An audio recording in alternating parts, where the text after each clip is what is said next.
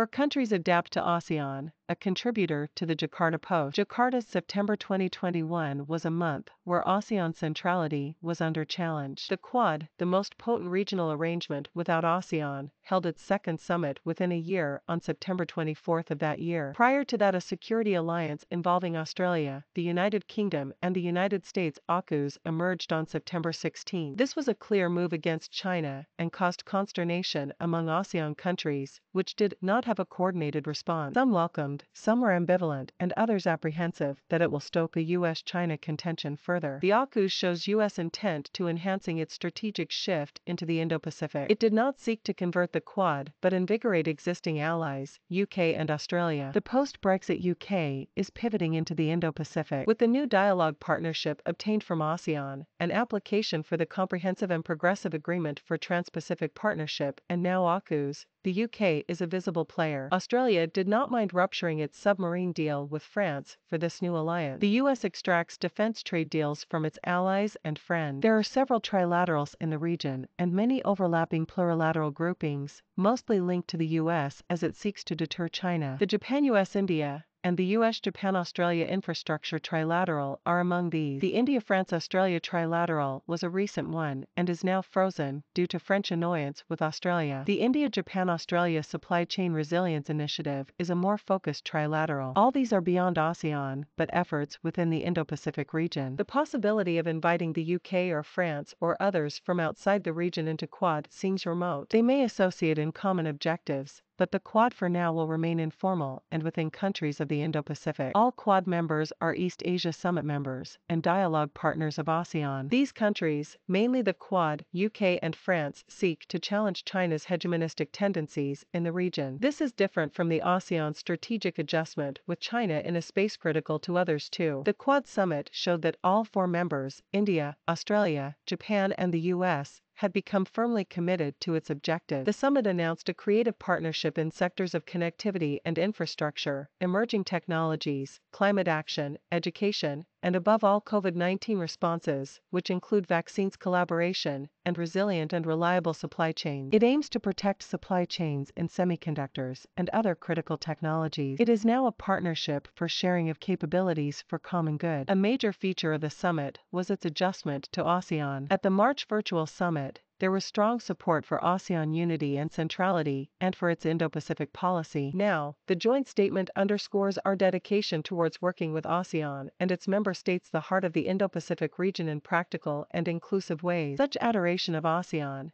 and its centrality in the Indo-Pacific has not been heard from the Quad before. This softened the perceived blows to ASEAN centrality back in September 2021. Statements by India and the US said the Quad is not a military alliance. With the two Quad summits, the focus has shifted to a modern developmental partnership. The Malabar exercises and maritime security efforts between the Quad are now differentiated from regular Quad activity. This is to diminish ASEAN's anxieties. The Quad is making itself more palatable to the ASEAN. It signals that associating with the inclusive Quad would not bring ASEAN into defense relationship. Adopting a developmental trajectory and keeping the security aspects separate, Quad reaffirmed support for the Asean Indo-Pacific Outlook. The Quad supports the EU Indo-Pacific policy too. It is akin to the ASEAN policy. It does not treat China as a rival or adversary. Besides these calming approaches, the Quad announced a policy of collaboration. 3 sectors were enunciated since March: climate, COVID-19, and critical technologies. Now space, cybersecurity, and resilient supply chains are added to build a partnership of high standards. Infrastructure, semiconductors, 5G, vaccines, and new technologies will all enhance post-pandemic prosperity of the Indo-Pacific. The Quad initiatives believe that as ASEAN is at the heart of the Indo-Pacific, the common good that will emerge will include ASEAN as a partner. ASEAN would not be invited to join the Quad. The benefits accruing from collaboration will be offered to them. Among the early harvest should be the vaccine production, which is established in India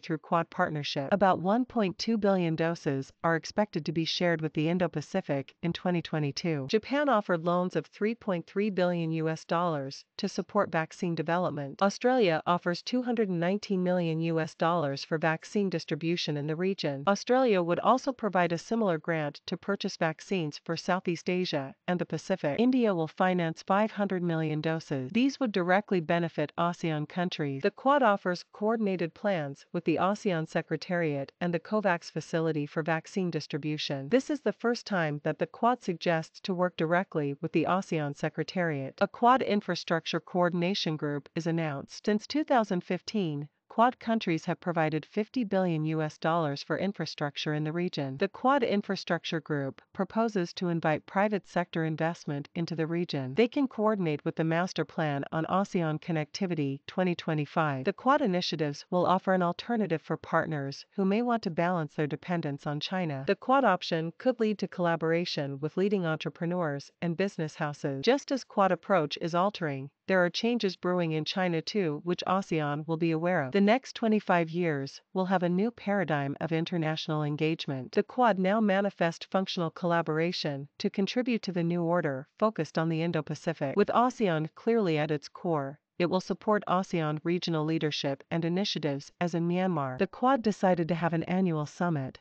and an annual foreign ministers meeting. These are likely to be held on the sidelines of major events like the United Nations General Assembly, as this time they could very well happen around the EAS. All four countries are members of the EAS and have dialogue partnerships with ASEAN. Quad does not seek to draw ASEAN into any contention with China. It offers opportunities for diversifying sources for their future development. This will contribute to the strategic autonomy of ASEAN and its members. The Quad will seek a ring of prosperity and contemporary partnership in the Indo-Pacific and share this with ASEAN. It is up to ASEAN countries to choose to engage individually, collectively, or not all. The Quad is reaching out in benign ways.